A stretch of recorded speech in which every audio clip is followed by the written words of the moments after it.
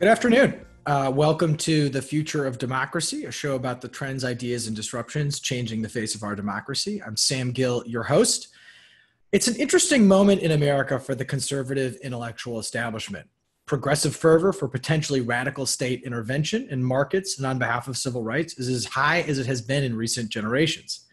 And the Republican president has been at times as divisive within the establishment right as he has been across the country writ large.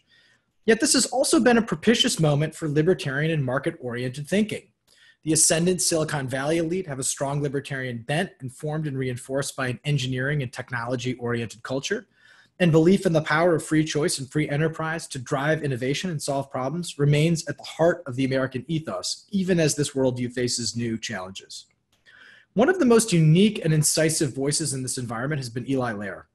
Eli founded the think tank R Street in 2012, and since then, the organization has been consistently willing to have an identity all its own. They have been early to technology issues, forceful on science and the climate, and aggressive on criminal justice reform.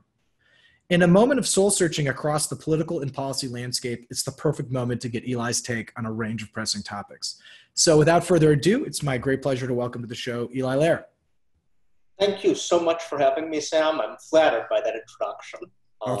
Thank you for joining. It's all downhill from here. So, but thank you for coming on the show. Probably since I didn't deserve that introduction. So thank you so much.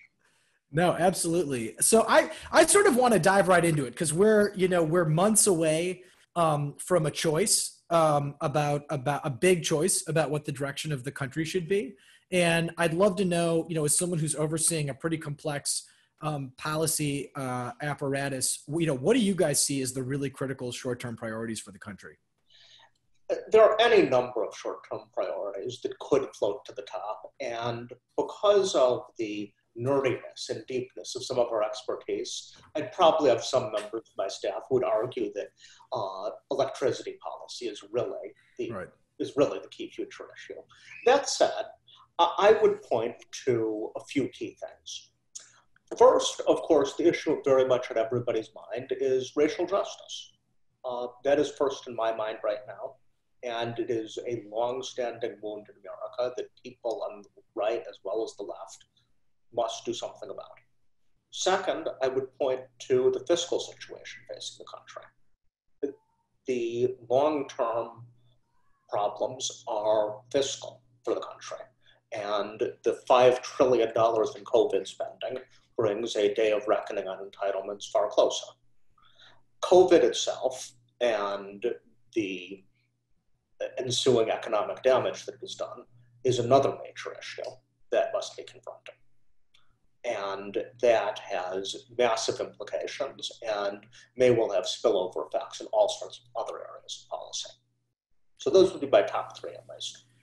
So let's talk a bit about sort of the moment of racial reckoning. And this is something you and I have talked about a little bit on our own, which is, it may not be the case that a commitment to formal equality is in any way a partisan issue in this country, but it absolutely is the case that there are perceptions that there is not bipartisan agreement on some really critical dimensions of what a just country looks like, of what a racially just country looks like. And I think it's also the case that there is a really intense debate about this particular administration that I think has inflamed sensitivities and concerns about the future of race. Like just sort of reflecting on the sort of ethos of the modern kind of conservative intellectual establishment, how is this moment different for the way that this issue is being talked about and thought about? I think it is. That's a very good question.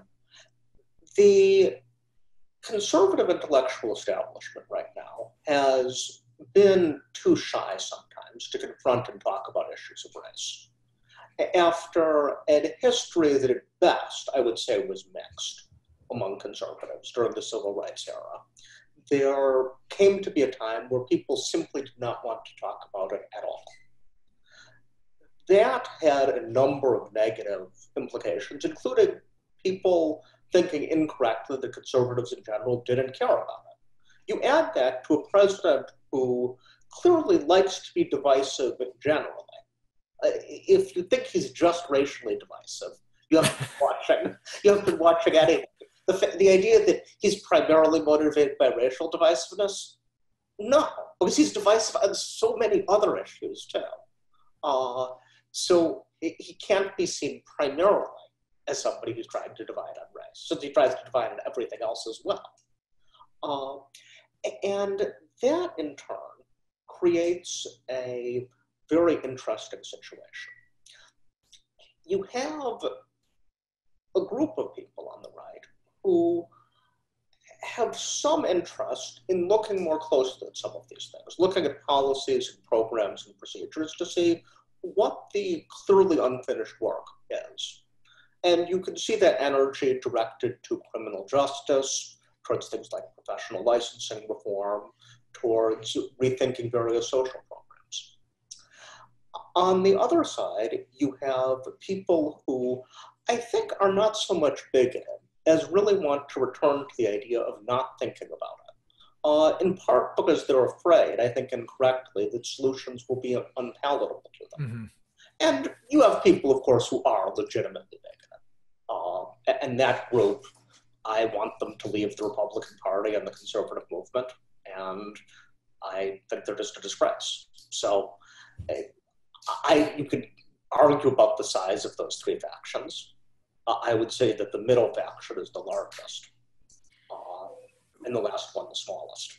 What do you think about, I mean, so as I've been sort of watching this debate precipitate, I mean, I certainly think an important part of this moment has been, with regard to the middle faction, this has been a really important moment, it strikes me, that the middle faction has felt obliged to speak up. And that presages, I think, change. I mean, that's just the nature of social change. This is not a new insight. This is letter from a Birmingham jail. This is the middle faction needs to speak up for change. But as I look at the sort of the right, it seems to me it's been very easy to express, to kind of use the term of the day, allyship around issues of coercive state force. That's a natural for a libertarian. So qualified immunity reform, police violence. The place that it strikes me that it's where I still will be interested to see what happens is, the part of this moment has been the mainstreaming of an idea that choices made a long time ago can get baked into a system in a way that overwhelm the power for, an industrious individual to overcome them, whether it's housing policy or economic policy. That's a really important argument that has become much more mainstream. But how do you think about, the historical dimension that's an important part from the left of the discussion? I would actually give tremendous credit to the left for raising the issue of structural racism. And I'm firmly convinced that structural racism, or really structural bigotry, is quite real and can have quite significant impacts on individuals' lives. I would argue, however, that much of the structural racism has been exercised through state coercion, and that removing some coercive powers of the state and also undoing some damage that they have done. So it cannot just be a single thing. It is a major way, perhaps not the only one, but is a major way towards dismantling structural racism. Just to give two quick examples. Professional licensing systems arose, in fact, partly as sort of a northern version of Jim Crow. Yeah. To keep African Americans out of many of the professions. Now, very few, if any, have that explicit intention today, but they still serve that function in some cases. Second, you can look at housing and zoning policy. The tremendous mandates for essentially racial segregation under some New Deal housing programs, the mandates are gone. The impacts in the form of things like mandatory single-family zoning, which the president, after having an HHS secretary who was against it, is now himself very much in favor of, because he views it as a way to divide people. So I see these things as examples of where people from the right can make a difference. Now, you look at some efforts at wealth redistribution, at efforts to say that markets are intrinsically racist. Some of these I reject simply as untrue. Others of them, I am simply very worried about the unforeseen consequences of doing them. I also simply think that it is incorrect, as some thinkers on the left have posited, that the mere existence of a disparity is by itself proof positive of discrimination. It's certainly a necessary prerequisite for discrimination to see that discrimination has taken place. But there are reasons that are not insidious why disparities can exist. And a diverse society will have differences between groups, some of which it may be better to allow them to persist, even if they harm individuals. Yeah, I mean let's home in on that though, because I think that's an interesting philosophical issue. I mean, I don't think the argument say around sort of issues of disparate impact is that it's the evidence that discrimination that comes from a kind of mens rea, an intent exists. I think it's to say there's different kinds of discrimination. Some discrimination is with intent, some is in the effect. Now, it does mean that they have an idea of a just outcome, and perhaps in certain cases you would just reject that a just outcome is always a kind of parity or a kind of equity. But it's not the ascription of intent. No, I don't actually. I think what you point to is a very important point, and really almost a language problem between left and right. When conservatives talk about racism, they are thinking almost entirely about intent. I've noticed that it's almost entirely intentional. And by that definition, it's correct to say that there is very little racism in the modern United States. Some, but not a lot. If you look at things with disparate impact, which can definitely be racist, and again, this is where I think the right owes the left some significant credit, then you can find quite a lot of things. But the number of people who are actively trying to undermine people because of their skin color alone is, I think, quite small. That doesn't mean that racism is not a problem. In fact, it may even mean that it's a bigger problem because intentions are not enough. How do you, as someone, one of the themes that has come up in a lot of the conversations we've had about sort of the public culture of democracy on this show, frankly, with guests who are extremely progressive and guests who are extremely conservative, has been the challenge of polarization and the purity standard that it imposes around deliberation. And so I think of two examples that we've just talked about: criminal justice reform and housing policy reform. There used to be a paradigm that would say, that say someone like you or R Street might say, we think inclusionary zoning is good in the sense that we think we should dismantle some structures of zoning that actually restrict choice and result in discrimination. And so a progressive think tank might say, we want that, and we also want substantial state investment in housing opportunity for a number of people. And there used to be a paradigm that said that's what parliamentary systems are for, working that out. What we seem to live in a moment where if both sides don't adopt in toto, the self-same agenda, then it's hard to move forward. That's at least been my perception. So as someone who's actively working on these issues, how have you guys experienced some of these debates in real time? We certainly have. I have been, somebody at a foundation told me that a position we held on an issue nothing to do with their portfolio was a reason that they would never work with our street. Mm-hmm. So this has happened, and there are cases of an enormous purity test imposed by people, and it's particularly bad when you come to certain people in elected office. Within the intellectual world, there is still a willingness on the part of many, although not all, to work with people who are only sometimes going to agree with them and work towards some mutual goals. And that's how progress under the institutions we have always gets made. It's why we've managed to have significant criminal justice reform under this administration and in many states. more probably in states with Republican control than in states with Democratic control. And that has been one example of people who may disagree on a lot coming together. But the extreme polarization and the fact that, McGovern's platform today would be well to the right of the Democratic Party, and for that matter, the Republican platform for 25 years has been well to the right of, say, what Nixon or Eisenhower would have run on. So it's certainly been a polarization of both parties, with the Republicans going first.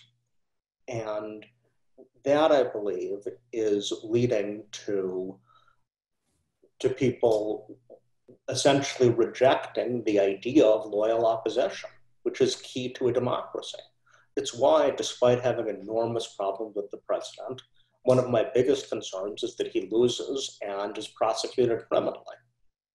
I think that would be the type of thing that would destroy the possibility of democracy. If disagreeing with people and having bad policies is a criminal act, or people are brought up on charges for doing it, then who is going to want to serve, and how will peaceful transitions of power be possible? So that, to me, is at the root of democracy. I mean, is the issue though is the issue so much that people won't want to serve is that it's just norm eroding? Because I mean, Trump presents a particular problem because there's a chance that he may both be someone that many disagree with and someone who has committed criminal acts, right? That's part of the vexing dimension of Trump, right? Yeah, I agree with that. I would simply say that certainly the nobody wants to serve could be seen as an overstatement, but yeah, it destroys the norms of peaceful transition of power at minimum. And that's been the enormous strength of our system. It's why we have the oldest single document constitution in the world by a lot. And that is seriously endangered by efforts to consider the very fact of the other side illegitimate. And it's growing on both sides. It's cancel culture is a mutual thing. Well, I think I talked actually a little bit about this with Marianne, the legal scholar Marianne Franks, in a technology context. And so what I would sort of argue is I think the zone of deviance can evolve. So I think it is possible to say, there are certain mutual commitments we do. So I think, for example, in the way that, for example, that you talked about policy differences that you may have about particular reforms with regard to race, you also made really clear that you think racism is a problem, right? So that it can be important to declare what the parameters of the sort of acceptable moral zone are. Part of what we talked about was, what are the consequences for disagreement? Are they retributive?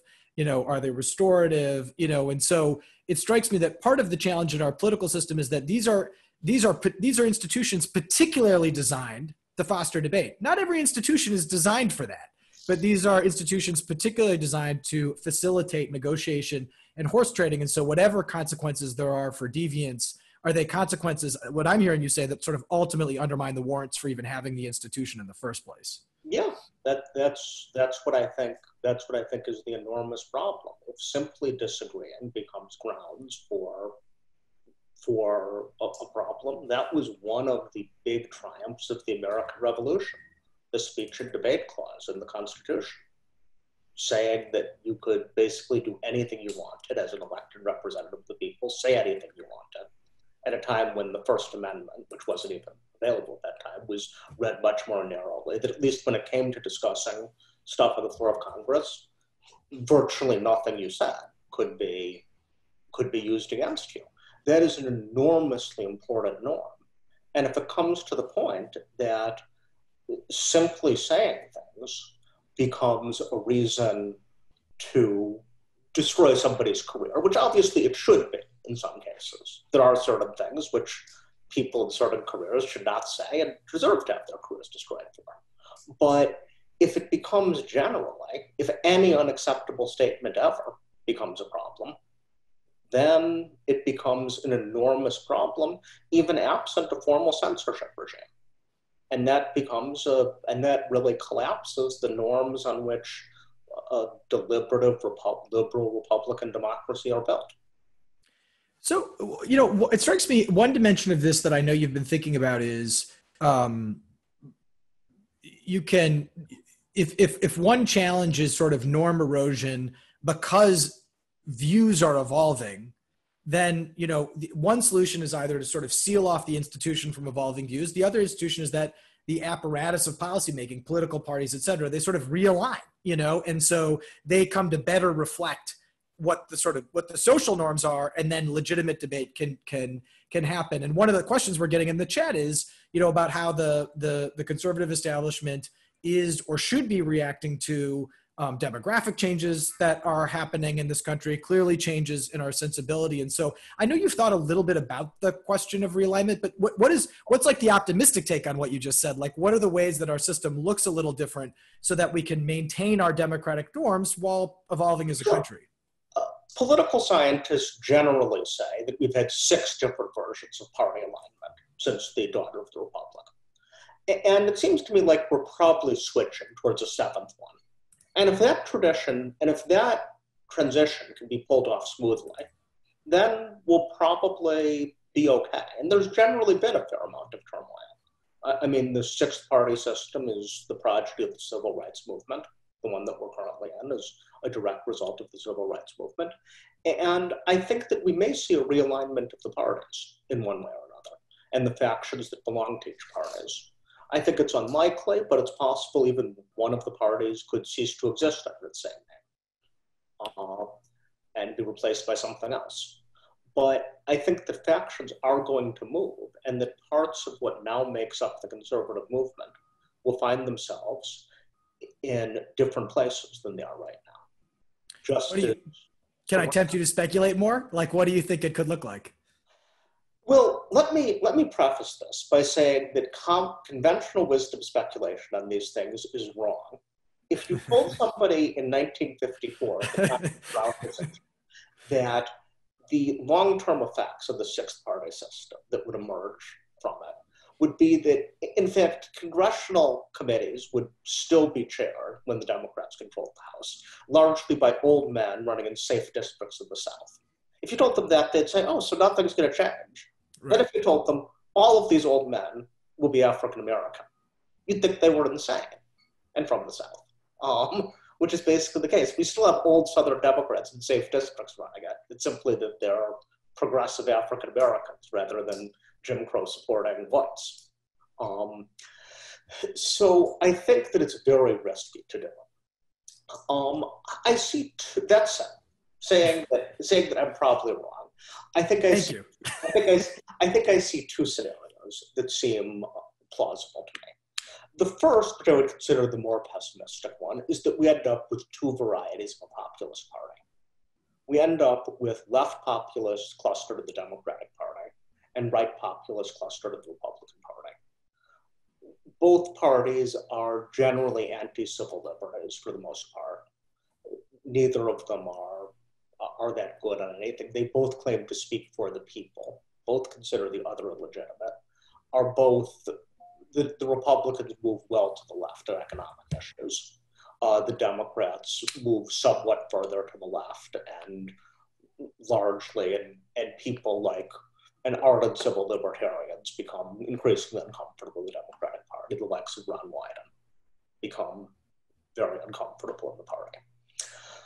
That's probably the pessimistic one. You have 2 populist parties. You get between left and right populism. It's roughly where the UK is now. Both parties are essentially populist. The more optimistic scenario, I would say, is probably something closer to a class party divide, which might not be altogether bad. That one party, which could as well be the Democrats than the Republicans, becomes more the party of people who generally are doing pretty well, becomes more libertarianish in its patterns, and is not socially oblivious to things, but is still on the side of is pro-business in general and but but somewhat supportive of a safety net and so forth. And the other party moves in a somewhat more populist direction, becoming more of a downscale party. And it's up for grabs which one is which. I think in that you end up with two relatively ideologically diverse parties, in fact, because there are more possibilities there. And you have people who attach themselves to one or the other. And I think that will bring you more ideological diversity within the parties and within the country than you would. So those are the two scenarios I would consider likely. Under one, the Democrats become the big business party. Probably. The Republicans also move to the left economically, but the Democrats answer that by moving to the right on many important economic issues. It's interesting. I mean, and has COVID shifted this? I mean, you alluded to the kind of fiscal policy that we've backed into as a result of COVID. There's a good argument that we'll have to back into a similar fiscal policy around the climate, that it'll just happen naturally. And certainly progressive Democrats have leapt on that. I mean, they are eager to argue not only that COVID merits this kind of fiscal intervention, but that it is the proof that we've been waiting for. That, call it neoliberalism, has vulnerabilities. So has COVID changed anything about what you think is at least possible? Oh, I think it definitely has. I think it's actually resolved some issues. I've been fine with the idea of paid family leave myself, even though I cannot really ideologically justify it. But I think it's a good idea. You're a human being, Eli. It's allowed. But that which we've established is not going to go away, obviously. And the increasing soonness of the fiscal reckoning for our major entitlement programs reduces the chances that we can come to agreements that would result in the type of means testing that could significantly do it. So that does mean a future with a government that's at least somewhat bigger. The question is, there's no necessary inconsistency between enhancing the welfare state and freeing the market. And that is still up for grabs, I think, to some extent. And it doesn't necessarily follow that even a high-tax society cannot have very free markets. That's so for the Nordic countries. They're, in fact, some of the most free market countries in the world, and they have some of the highest taxes. So it's two different things, and you could end up with that. The government will permanently be bigger, I think, is almost a certainty. I'm not crazy about it, but I would say it's almost a certainty. And it's necessary simply by keeping the promises of the entitlements, which are going to be politically impossible not to keep. Government will grow as a percentage of GDP. The question is, will it have more or less coercive power over people's lives? I could see a future where coercive power is sharply limited in important ways. And that, I think, would be the future I'd like to live in, whether the taxes are high or low. I mean, so let's talk about that for a minute, because one of the things I absolutely can't let this conversation end without touching on is the sort of new vector of coercive power, which is the major technology companies that are in our midst. And I know this is something that you've been doing a lot of thinking about. So I guess starting with just like a big picture question, like we're certainly in a kind of moment of techlash, but analytically, what do you think are or aren't the real policy problems, social and political problems that we face around technology? Sure. I have an article in the American Interest that looks at this, but I would say briefly that the two big problems which have to be dealt with by public policy are disinformation and custody of personal data. I think that if those two can be dealt with, our existing structures and institutions combined with reasonable evolution of market processes should be able to solve the problems under a pretty laissez-faire paradigm, at least laissez-faire with regard to the status quo, not necessarily laissez-faire overall. So those are the two problems I think need to be confronted by public policy and cannot be solved solely through market, through sort of natural evolution of market mechanisms. And I believe briefly that ethical codes, similar to both medical and legal ethics and the code imposed by the comic book industry on itself, offer a way to deal with both of those things. Say more. You know, I've read the piece. We'll send it around to all the readers. But say more about the comic book code, because a lot of folks who are or aren't familiar with comics will say, really? I mean, disinformation feels to me like a crisis, and comics feel to me like a form of leisure that can be more or less salutary. So help unpack for our audience what you've been thinking about in particular and why you think it's a great analogy. Of course. So going back to the mid-1950s, comic books were absolutely pervasive as part of youth culture. Even though TV was in the great majority of American homes, more young people spent time reading comics than watching TV. Among male youngsters, they would buy 2 to 3 comics a week on average. Female youngsters, about 1. So it was just an enormous part of media. And by the mid-1950s, crime was actually rising quite quickly. It's actually some of the fastest crime increases we've had in history. We're in the early 50s. Particularly juvenile crime. And there was a sense that comics had something to do with it. Whether or not this is right is a different story, but very serious people, including Fred Wertheim, who was the chief witness in the Brown case, actually, on the desegregation side, believed that this was a very serious social problem. There were congressional hearings, and the comic book industry responded with a code based somewhat on the Hays Code that applied to motion pictures, that set standards for what comics should be. It was, in some ways, you would consider some parts of it really dated. But actually it was well thought out and ahead of its time in some ways, at a time when things that we'd consider obscene were part of children's counting rhymes that forbid all racial prejudice in comics, for example, which was quite widespread in the early 50s.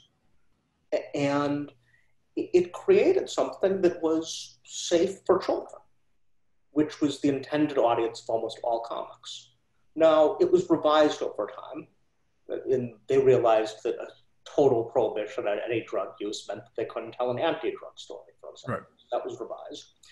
And a variety of things were made in the late 80s when the gay rights movement was just getting off the ground. It also was ahead of its time in prohibiting anti-gay stuff in comics.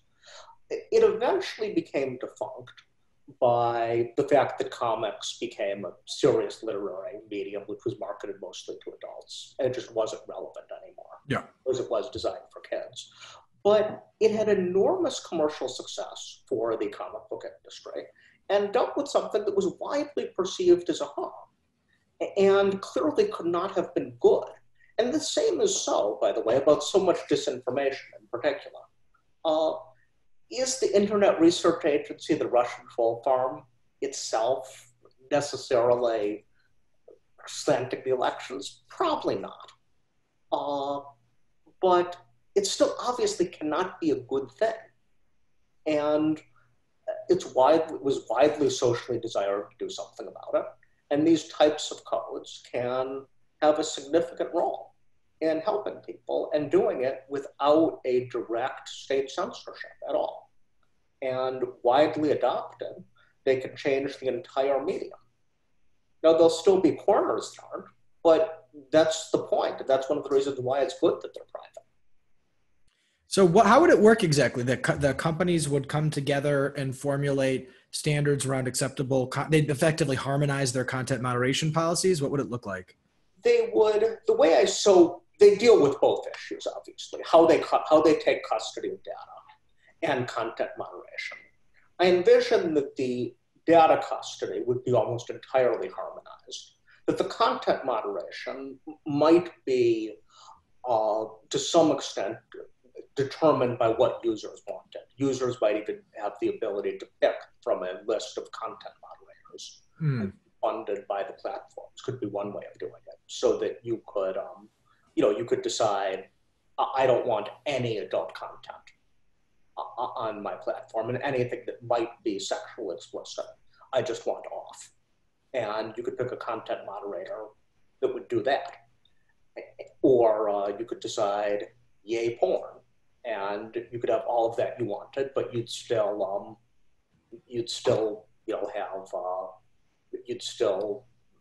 if there was obvious disinformation, you'd still have a way of flagging that. So it could be decided on by individuals, and there would probably be some universal standards. For example, things produced by foreign governments should obviously be flagged on any platform. Things that are, incitements to violence, speech that's clearly illegal, child pornography, child sexual exploitation should obviously be illegal on all of them. No, these are already standards, although they could be truly harmonized, because they obviously aren't between the platforms. So I'd probably envision it as something like that. And perhaps platforms could even say this is a totally family-safe platform. So like Facebook doesn't allow any real sexually explicit material, could make that promise, and there would be a definition of exactly what that meant.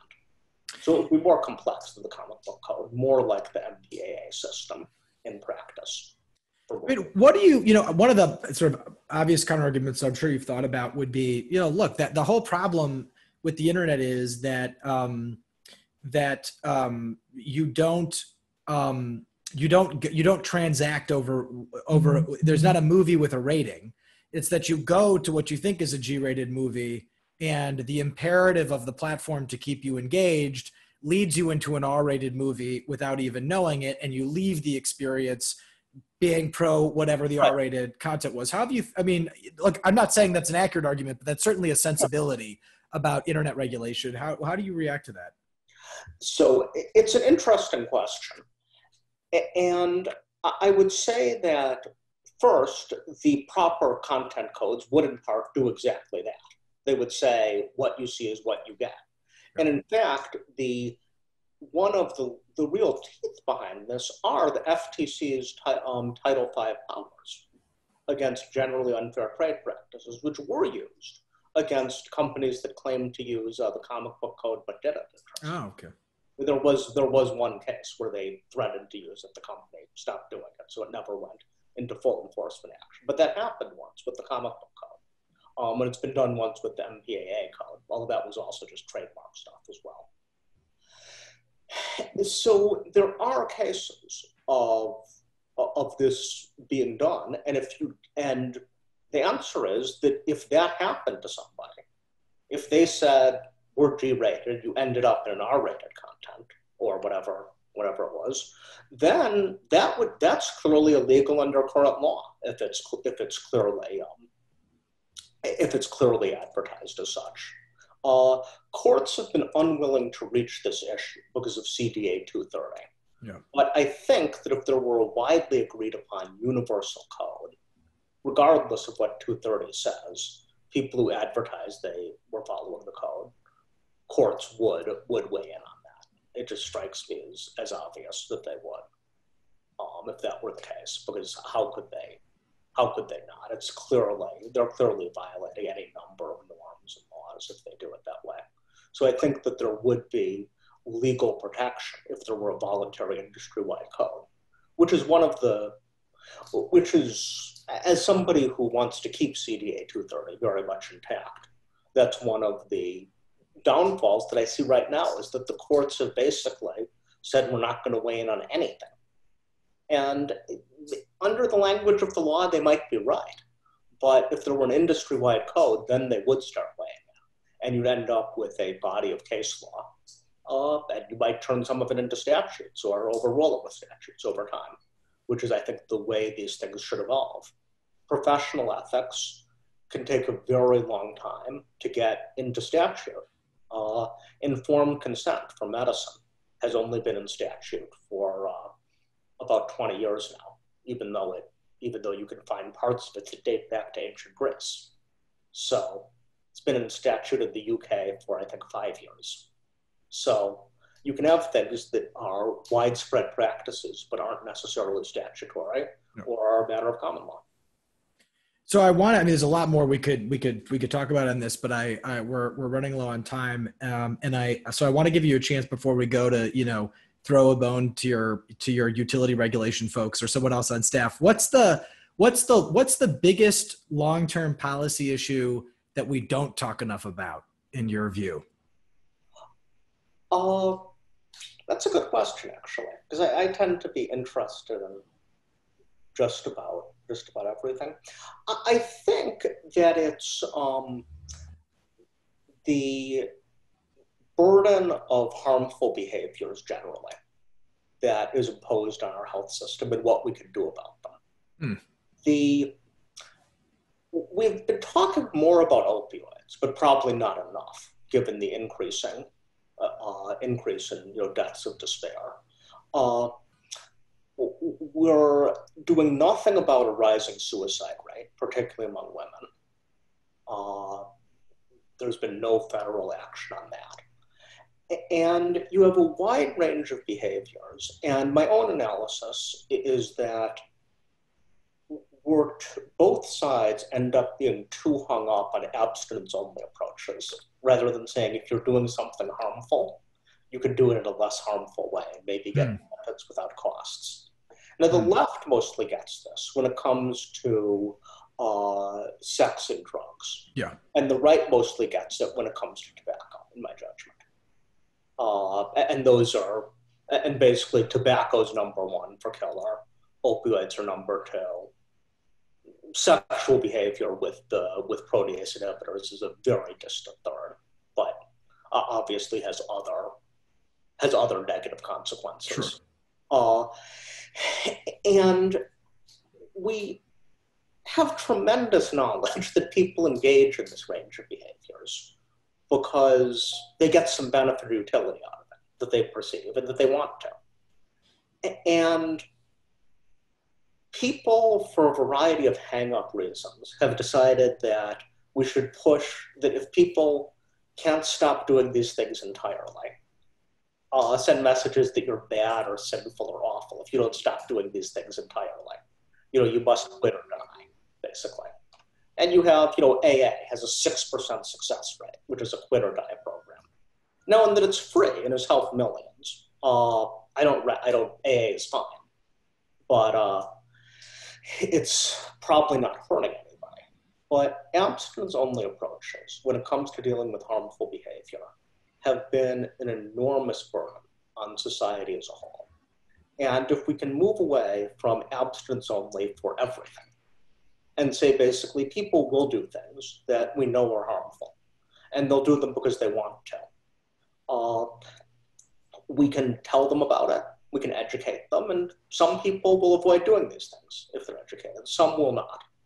And we need to figure out ways to make them less harmful, because we cannot stamp out and never have managed to entirely stamp out any harmful behavior that people find utility in doing. Phenomenal. Well, you can follow Eli on Twitter at Eli Lehrer DC, and you can follow R Street at RSI. As always, we'll send these to you right after the show. We'll send out the American Spectator article as well. We put it in the chat. Eli, thank you so much for joining us. Thank you. It's been fantastic talking. Thank you for everything. Take care. Take care. All right, everyone. We've got some great shows coming up the next few weeks. On September 3rd, we'll have legal scholar Olivier Sylvain, law professor at Fordham University. We'll pick up right where we left off with Eli in discussing issues of harmful content on the internet. On September 10th, we'll have Nicole Austin-Hillary from Human Rights Watch to talk about civil rights and voting. And on September 17th, we'll welcome Professor Kathy Cohen from the University of Chicago, an expert on race in America. As a reminder, this episode will be up on the website later. You can see this episode and any episode on demand at kf.org/FD show. You can also subscribe to the Future of Democracy podcast on Apple, Google, Spotify, or wherever you get your podcasts. Email us at fdshow@kf.org, or if you have questions for me, just send me a note on Twitter at @thesamgill. Please stay for 30 seconds to take a 2-question survey. And as always, we will end the show to the sounds of Miami singer-songwriter Nick County. You can follow and check out his music on Spotify. Thanks so much for joining us. Have a great week.